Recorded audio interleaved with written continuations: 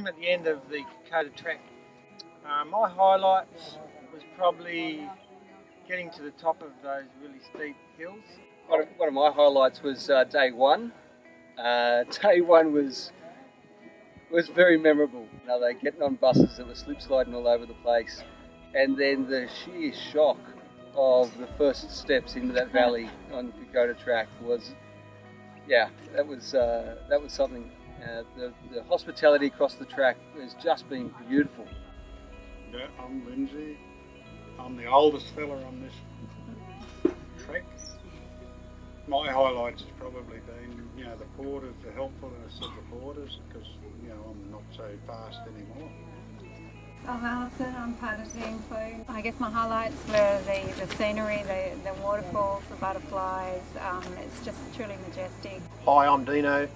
Best part was probably listening to our porters sing while we went to sleep, in fact, several nights in a row.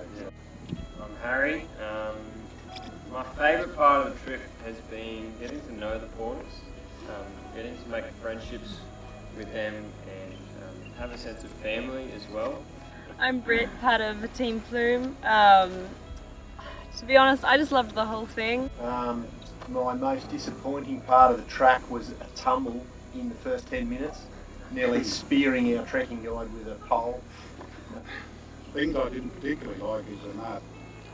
There is mud and there is more mud, but I made it.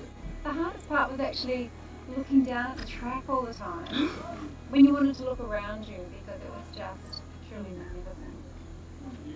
10,000 toes!